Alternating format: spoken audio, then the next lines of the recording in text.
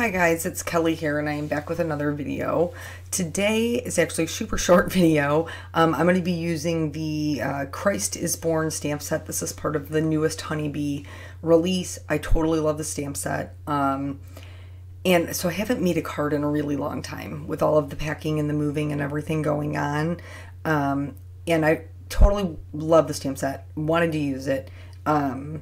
Specifically because of one of the sentiments, which we'll get there when we get there. But I was having a really hard time coming up with something, and it's because I haven't made anything in probably about a month. And so I'm a little backed up creatively. I was having a hard time. I tried watercoloring and I didn't really like it. I didn't want to Copic color it because I've Copic colored so many nativity scenes. I just didn't want to do the same thing. So I went back to basics, and a lot of times when I am in a rut or my creative mojo has fled, that is what I do. I go back to the basic things that I know I like. And a lot of times that's coloring, but in this case, it's clean and simple. Doing cards like this, going back to my roots and what really I know in my heart that I love, helps me to kind of find my path again and be able to push myself in different ways, just by kind of like, I guess, stabilizing my creativity. So in order to be able to talk to you, I did have to kind of slow the video down in parts. I tried to leave as much of it speeded up as I could, but this is still not a very long video for me. So what I'm going to do is I'm going to do some white heat embossing with an emboss resist. So something kind of fun. If you did not know, if you stamp in embossing ink, I used the Clear Mark from Nuvo, but also Versamark. Any of those clear inks, if you stamp onto a colored piece of paper, it's going to make a darker impression, and you can just let that dry, and that can be the impression dependent upon, you know, what you're doing. For me, I'm going to do some white heat embossing because I wanted it to be super clean and simple. There's a couple of things that I'm going to do to make sure that the image of Mary, Joseph, and the baby Jesus are the focal point of the card. But if you're new to card making, or you're making a bunch of cards, you could totally just leave it like this and it would still be a wonderful card. So you can see when I'm heat embossing it, I'm moving my heat gun all over the card. That's going to help prevent warping. I also had it preheating before I brought it to the paper. So while I was doing all of the treating the paper, stamping, embossing powder, all of that, my heat gun was on and heating up. So you just want to get even heat across the cardstock, that way it doesn't curl up on you. If you do get some curling, turn the card over and heat it from the back as well. That will usually help to straighten it out. So once this is done, I'm going to go in and stamp my sentiment, which is why I wanted to use this card. So the sentiment, I'm not going to sing it, I'm just going to say it because I can't really sing, is "O holy night, the stars are brightly shining, it's the night of our dear Savior's birth," which is lyrics for "O Holy Night," which is a Christmas song and is my favorite Christmas song. That is hands down my favorite Christmas song. My favorite version of it is sung by Martina McBride.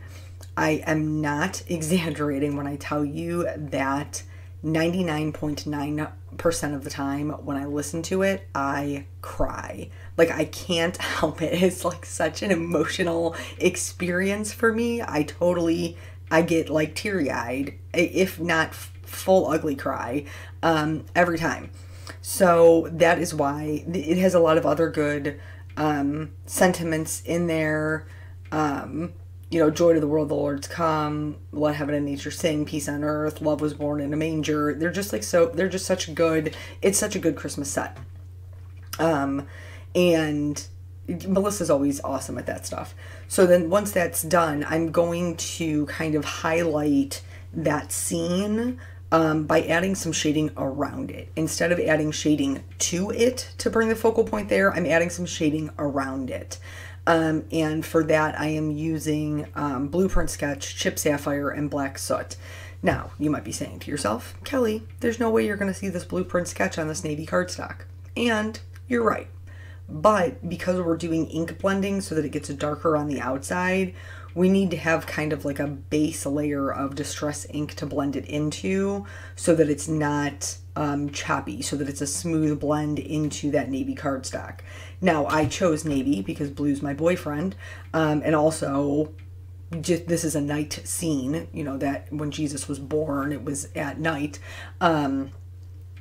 But so that's why I chose blue, but you could do this with any color and also with any image. If you have a strong image, stamp image, that you just really would like to be the focal point of your card, then you can absolutely do this technique with anything. It doesn't have to be, you could do it with a flower image or just whatever. There's so many options. So I'm going to do my distress inking twice. I'm going to do a layer of Blueprint Sketch, and then not covering that completely around the edges, I'm going to do Chip Sapphire, and then again, not covering that completely, adding the Black Soot. You may be thinking to yourself, why do I need to put black on this card? And the answer to that is, if you want a dramatic effect where you're really going to highlight, you know, spotlight that center portion, you have to have shadows on the outside. That's just the reality of it. If you're looking for something a little bit more subtle, leave the black off. You want your highlighted image to pop, put the black on. So anywho, that is my favorite Christmas carol. I would be curious to know what your favorite Christmas carol is. And also if you cry like I do. I'm just curious if I'm alone in that. But so the reason that I extended the video out, even though this is taking a very long time, and I realize there's going to be people who are like, I just wanted to see the technique. Skip ahead. Story time's not for you. And that's okay. Yeah, I don't have to be. Or mute me. That's also cool too. I'm not offended by it. But so tonight, our youth group actually went to the senior center and sang Christmas carols. This was kind of thrown together last minute.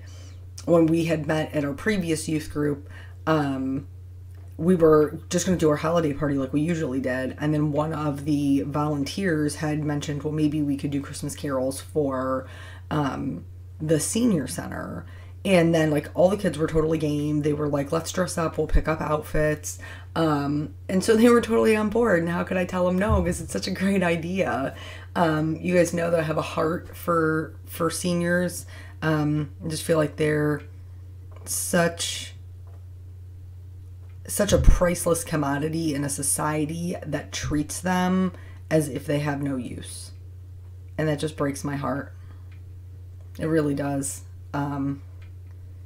Anyway, moving on from that sad fact of the state of current events.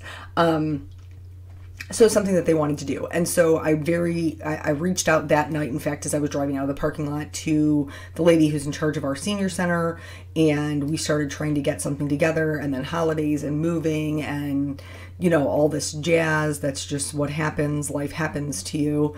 And so we were able to pull it together. She was like, I was not able to put it out in the senior newsletter. I don't know how many people you're going to get. And I was like, well, I usually have about, 10 kids. And she's like, I think maybe we'll have like 5 people here. So I guess we'll have 15. And so then when I went to the store, I went to Dunkin', because you know how I roll. I went to Dunkin' and I bought a box of coffee, like the box of Joe of coffee, and one of hot chocolate for the kids. And then I went and bought a cookie platter. And I was like, I'm probably overbuying, but like my mom always taught me, you never want to be that person who runs out. So I bought an extra cookie platter. I showed up there, and no joke, there was like 30 some odd people in that room. Like, it was packed. Back to the card. So another way that I'm going to help make that the focal point is I'm going to create some separation. So I'm going to add some more stars to the stars that are already part of the stamp set with my white gel pen. And this will push my image forward of the manger and puts the sky into the background.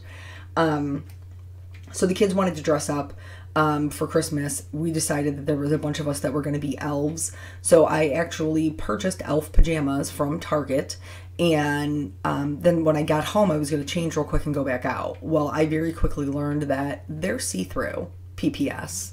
Those Target pajamas, like the family pajamas, you can totally see right through them. So then in the craziness that is my house, I had to hunt down my long johns because the pajamas are also fitted. So I needed something that would slide underneath them that I wouldn't be able to see through and would still keep me warm. And they totally worked and it was great. And we did we did like Let It Snow and Hark the Herald Angels, Rocking Around the Christmas Tree. We did a bunch of like just the really classic ones, and then just kind of, you know, chit-chatted and had cookies and cocoa and coffee, and it was just a really good night. So yeah, that is story time. I also did that when I was a kid, like with my youth group. I went out and did Christmas caroling we actually went to a retirement home. The senior center is a little different for us because it's open to all seniors. They don't have to live there. But yeah, it was a good night. It was actually the best part of my day. Like just being able to interact with the kids and see how respectful they were and kind they were. You know, they were like taking hot cocoa orders and delivering cookies to, you know, people in their seats who couldn't get up and get their own, and making conversation. And I was just super proud of them, and I love them for having the heart to do that. So the last way I'm going to bring any focus to my focal point is I'm going to use a glitter pen to just add some glitter to Joseph, Mary, and Jesus, as well as the rays and the star.